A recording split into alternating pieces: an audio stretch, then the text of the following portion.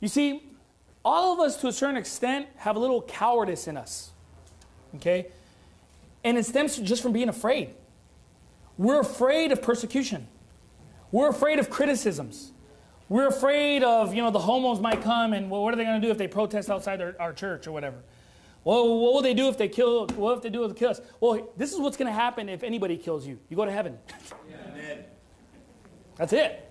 I mean, that's like the best thing that can happen to you. Oh, I'm just afraid of dying. To be absent from the body is to be present with the Lord. Right. Death is not the same for us as it is for an unsaved person. You see, an unsaved person, when they die, the Bible says that they lift up their eyes in hell. Right. Being in torments day and night. There is no rest for the wicked, okay, when they go to hell. Whereas to us, when we die, yeah, there'll probably be like a little sliver of pain. But guess what? To be absent from the body is to be present with the Lord. Amen. And what do you do to a man who's not afraid to die? You see, but when we talk like that and when we exemplify that, we allow others who are possibly a little bit fearful of persecutions to wax bold in the Lord. Amen. And what happens when someone waxes bold in the Lord? They start standing up for right. Amen. They start standing for the truth. They start preaching the word of God like it needs to be preached. Why? Because they're not afraid of anybody. Amen. Okay? They start standing up against the enemies of God. They start preaching against the things that need to be preached against. And what does that do? That causes for others to be confident in the Lord and saying, look, I'm afraid, but I'm not afraid anymore. I want to stand for truth as well. That's the purpose of enduring afflictions. Look at Philippians 1:12. But you should understand, brethren, that the things which happen unto me have fallen out rather unto the furtherance of the gospel, so that my bonds, his afflictions, his imprisonment in Christ are manifest in all the palace and in all the places. And many of the brethren in the Lord, waxing confident by my bonds, are much more bold to speak the word without what? Fear. You see, they're like, Paul went to jail. And they're like, let's get up and start preaching too.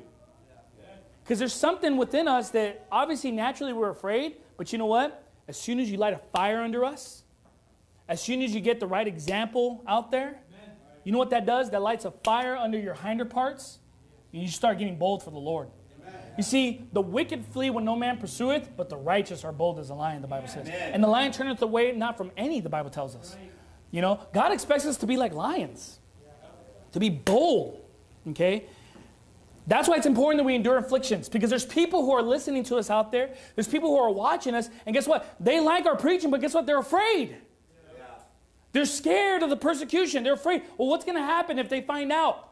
Well, you know what's going to happen? You're going to wax bold in the Lord. Amen. And just put it this way.